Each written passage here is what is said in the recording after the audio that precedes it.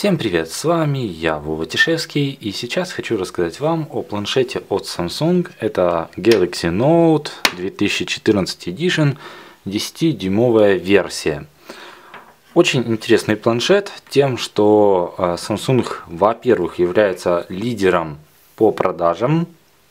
Ну, не сколько планшетом, а вообще сколько лидером по продажам количества товаров в мобильном сегменте.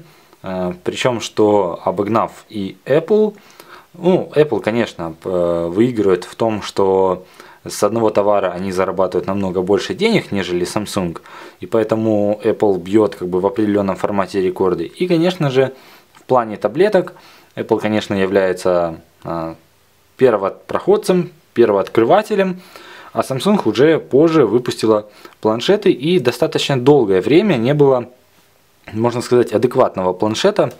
Все планшеты были 10-дюймовые с HD-экраном, все планшеты имели очень слабое железо, и вот уже как бы в 2014 году наступила эра, когда Samsung стали выпускать более мощные производительные планшеты, причем что не только в плане железа, но и в плане экрана. Здесь рекордный по пикселям экран 2560 на 1600, и мы о всем об этом поговорим, насколько интересен этот планшет, насколько мощна его техническая начинка и насколько он будет полезен, к примеру, покупателю, человеку, то есть и кому он будет полезен. Прежде всего хочется сказать о дисплее. Дисплей у планшета, ну то, что я сказал, 10-дюймовый с рекордным разрешением, это Super Clear LCD. И у него есть еще также поддержка S Pen, то есть это непосредственно возможность самого планшета, потому что, ну, самого дисплея, извините, потому что, к примеру, взять любой другой емкостный дисплей, он S Pen не поддерживает. Причем, что S Pen, как вы заметите, он, вот сейчас заметили, я даже не касаюсь на немалом расстоянии, он распознает. Это тоже преимущество самого дисплея. К сожалению, таких свойств, как у Note 3, в плане использования на расстоянии нету. То есть, к примеру, вот сейчас я пальцем провожу, знаете, как там в Note 3 есть возможность, и оно там прям, ну, короче, палец на расстоянии, то есть в перчатках, я так понимаю, этот планшет использовать не получится, но дисплей весьма интересен. Хотя я, к примеру, заметил то, что пиксели все-таки достаточно сильно видны на этом планшете, особенно если, к примеру, взять и увеличить на максимум. Сейчас я это сделаю, то, возможно, ну так нет. Я думаю, что стоит сфотографировать, и тогда можно увидеть именно разницу в этих пикселях, то есть, ну, точнее, как они выглядят. И на самом деле, когда смотришь на расстояние где-то сантиметров 50, дисплей действительно выглядит просто мега четким. Но как только немножечко ближе присматриваешься к тексту, вот, к примеру, этот очень мелкий текст, его не видно. Ну, к примеру, если взять другой планшет, конкурирующий iPad Air, то там его видно. Но я думаю, что об этом можно поговорить будет в сравнении. То есть, в общем-то, дисплей неплохой, запас яркости у него тоже немалый. Если посмотреть на максимальный запас яркости, вот сейчас вы видите, да, просто бьет мощь яркости. Причем, что уровень яркости, он более сложно настраиваемый, нежели обычно. То есть, кроме автояркости, еще можно, ну, добавлять все-таки ручную часть к автояркости, то есть по желанию. То есть я хочу, чтобы это было в среднем режиме автояркость или больше, там, более светлая, ну, то есть, короче, такая двойная интересная система. И я думаю, что это весьма интересно для тех людей, которые, ну, нужно, хотя, ну, все-таки придется больше вручную пользоваться режиме, нежели тот автомат, который мы привыкли видеть. Что касается технических характеристик планшета, то Antutu выдает 31402, ну, я провел тест, и по начинке это процессор Exynos 5420, 4 ядра по 1.9 и 4 ядра по 1.3, Графический процессор Mali T628. Далее это 3 гигабайта оперативной памяти, 16 гигабайт встроенной, плюс есть возможность расширения, но есть еще 32 гигабайтная версия.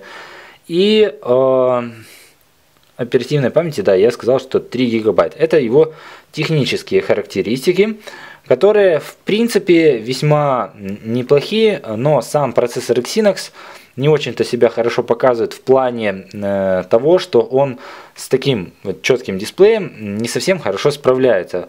Поэтому в меню периодически случается определенное подтормаживание, особенно когда несколько иконок, несколько как бы частей экрана запущены. То есть сейчас я поверну в вертикальном режиме. И мы запустим часть экрана. Как же тебя часть экрана-то запустить? Ага, вот есть.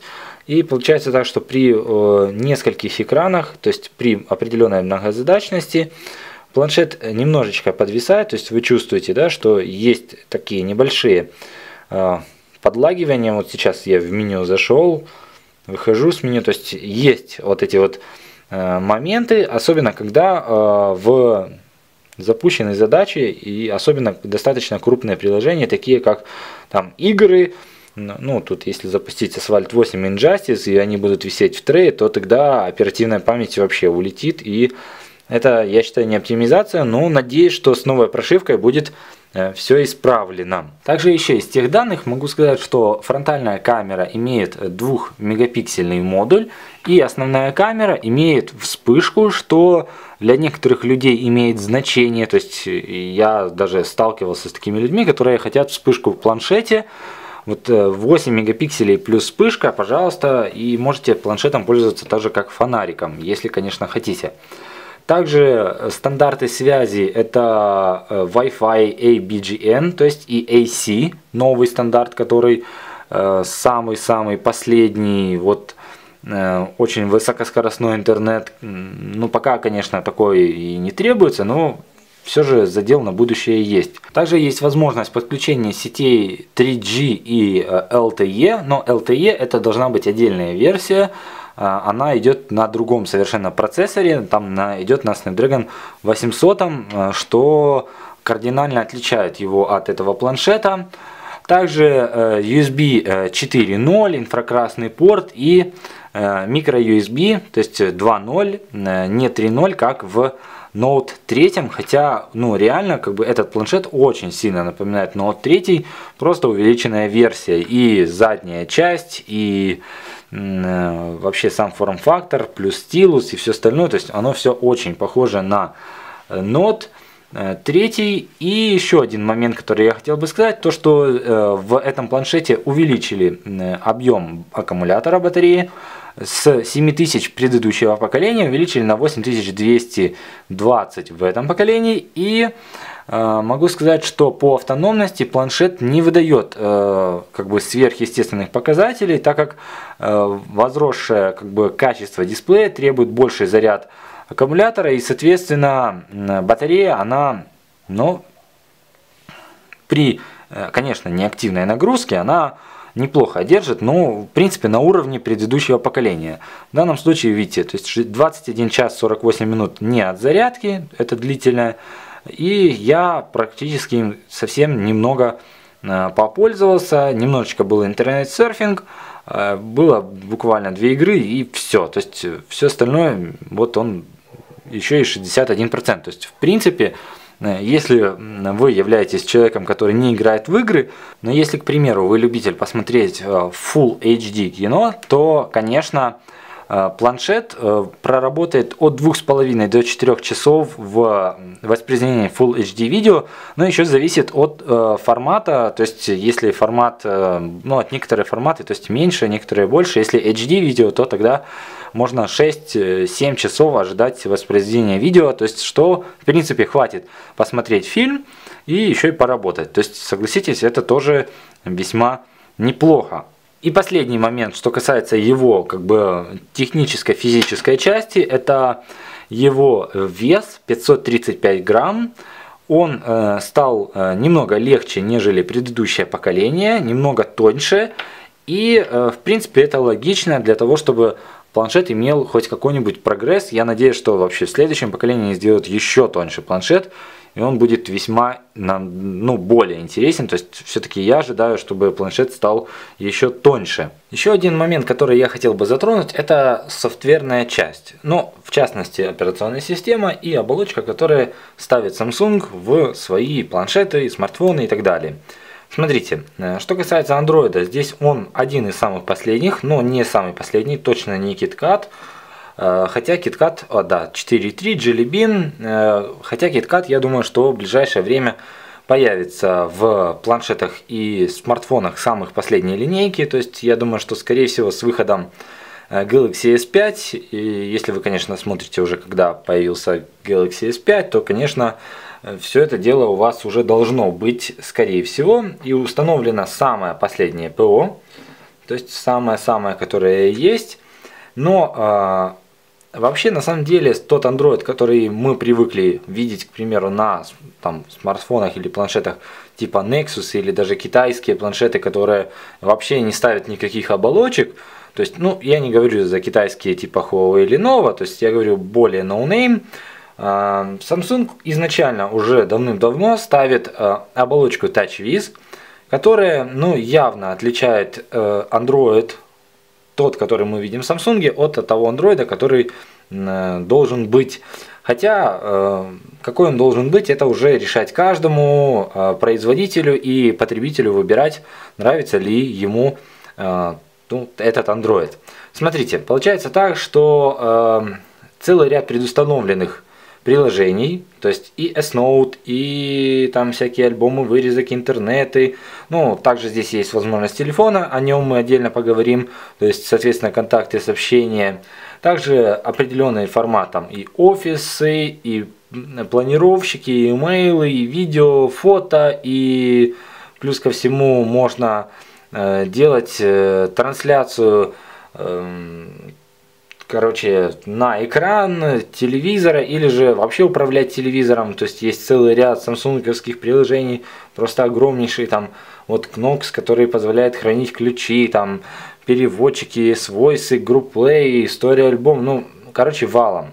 Плюс ко всему, конечно, такие более премиальные установлены еще дополнительные, типа Бизнес Week, New York Times, то есть такие приложения, которые соответствуют бизнес-стандарту, потому что все-таки этот планшет больше предназначен для людей с хорошим достатком, так как цена у него действительно не низкая.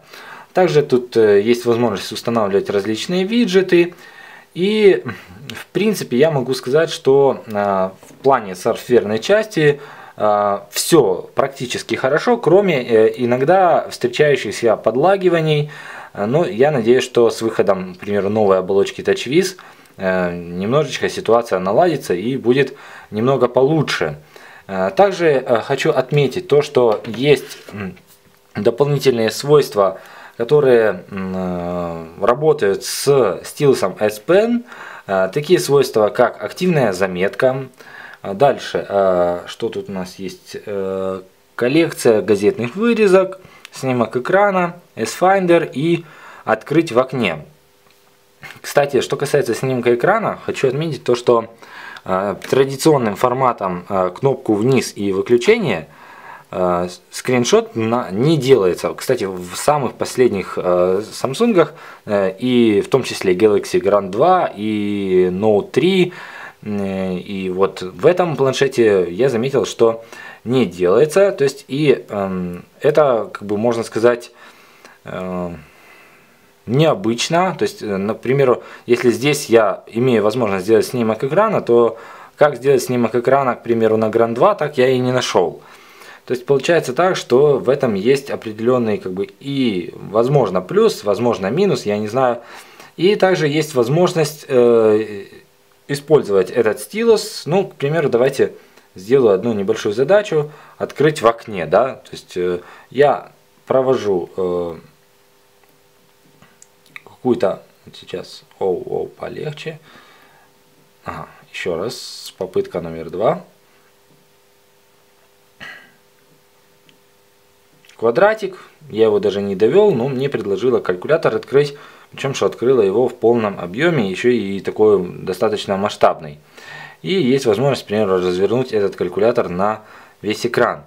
Кстати, хочу заметить то, что есть подлагивание, и в том числе даже в выборе вот этого окошечка, то есть оно как-то так вот неплавно идет. Хочу отметить то, что браузер работает очень похабно здесь. Ну, я не знаю, может быть это то, что я стилусом. Да нет, ну видите, то есть пока расчехлился, ну на самом деле все работает не очень-то хорошо в плане софтверной части. И я только надеюсь на обновление, которое все исправит. Не этого ждешь от планшета, который стоит, ну, баснословных денег, можно сказать. Сейчас я попытался вызвать эту заставочку, специальное окно, и достаточно долго она у меня расчехлялась. Видите, явно планшет вообще чехлит его еле-еле, душа в теле. Наконец-то. То есть и оно сохраняет эту заметочку, причем что сохраняет еще ссылку на эту заметку, то есть, чтобы я ее, к примеру, нашел. Вдруг мне надо не просто картинка, а еще и эта заметка, да. Также хочу отметить то, что в верхней части находится целый ряд дополнительных приложений и также возможности, такие как в S4 и Note 3, интеллектуальная прокрутка, интеллектуальная пауза, он ищет мои глаза постоянно. Ну давайте что-нибудь попробуем изобразить. Интеллектуальная прокрутка. Сейчас, по идее, ему нужно поймать мои глаза.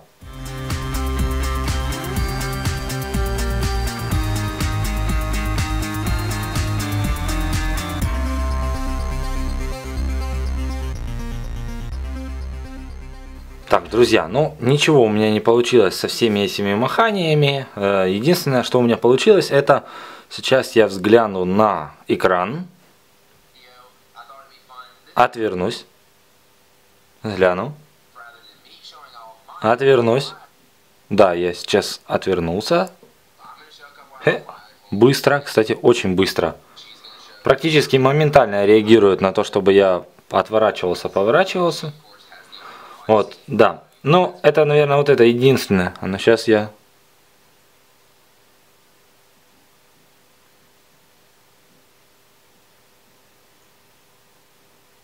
А когда вручную нажал паузу, тогда сейчас оно все уже не работает. О, работает, да. В общем-то, да, не все работает гладко и хорошо, как хотелось бы, но оно есть. Может быть, как-то они допилят и все у них получится. Теперь буквально пару слов я хотел бы сказать о камере. И давайте сейчас затестим камеру на данном планшете. Ну, я не буду особо заморачиваться, буквально пару кадров. Посмотрим, как все это выглядит. А выглядит все это таким образом. 8 мегапикселей камера. Ну, при среднем освещении шумы есть, но особых таких прям сверхъестественных нету. Но вот видите, тоже в принципе неплохая фотография. Но вот еще одна. Парочку фоточек я выложу в группу ВКонтакте, так что вы сможете их посмотреть.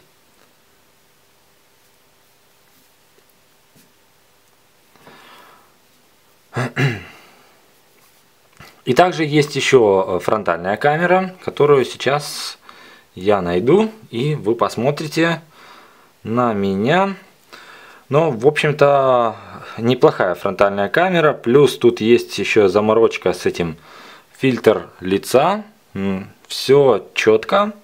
Я бы сказал, что как для фронтальной камеры очень даже неплохо. Можно бацать фотолуки. Типа я с камерой. Надо вот. Вы заметили? Такой маленький цветочек и смайлик на лампочке. В общем-то, да. Все это... Блин, а если нормально? О, мужик. Заросший. Да, камеры здесь неплохие. Причем, что, по-моему, и та снимают в режиме Full HD. Сейчас мы еще раз проверим. Да, фронтальная камера снимает размер Full HD. Дополнительное, если мы посмотрим, перевернем на основную, зайдем в настройки, видео, максимум Full HD, да, больше чем Full HD, и та записывают видео Full HD, что весьма неплохо. В итоге могу сказать, что этот планшет предназначен явно не для рядового пользователя. Однозначно планшет предназначен для людей, которые имеют финансовые возможности и, соответственно, к примеру, занимаются каким-то или бизнесом, ну, то есть, как бы больше, в принципе, для премиум сегмента людей. Что касается геймеров, то этот планшет не подходит особо для геймеров в связи с тем, что здесь процессор Exynos Octa. Да, поиграть в игры в нем можно, и тестируемые мною игры Real Racing, Asphalt 8 и Injustice в принципе показали себя неплохо.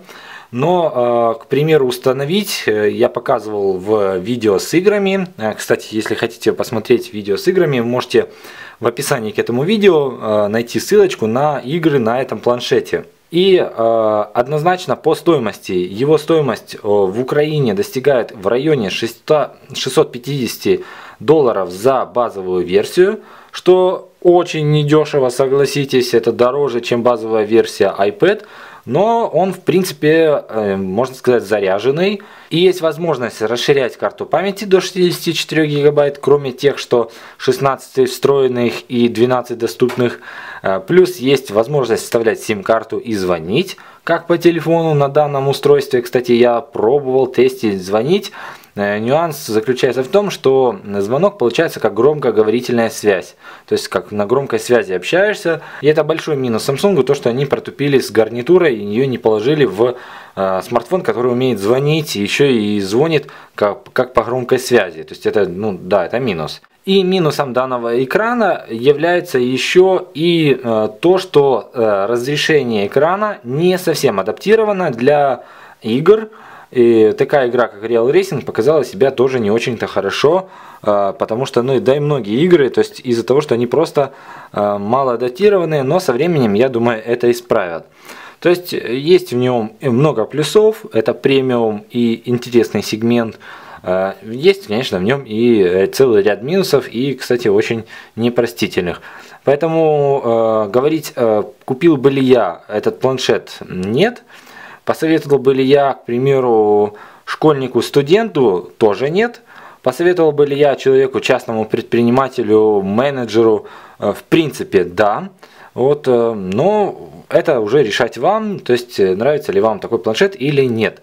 Кстати, если вы хотите посмотреть сравнение этого планшета с, к примеру, iPad Air, можете ставить лайк этому видео.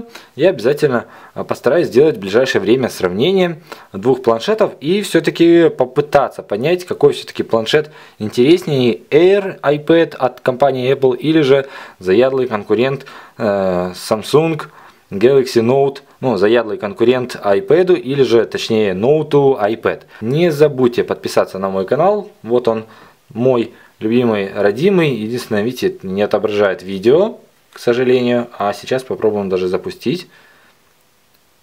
Вот так вот, плагин не поддерживается, а сейчас что-то и запустит.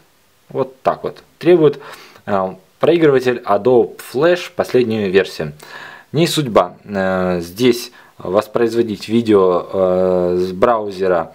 Есть для этого, конечно же, приложение, где-то оно тут, вот оно, YouTube. Поэтому, что касается браузинговых онлайн-фильмов, тут, к сожалению, не особо-то все хорошо получится. Ладно, спасибо вам за то, что смотрели. Всем пока, до новых встреч в новых видео.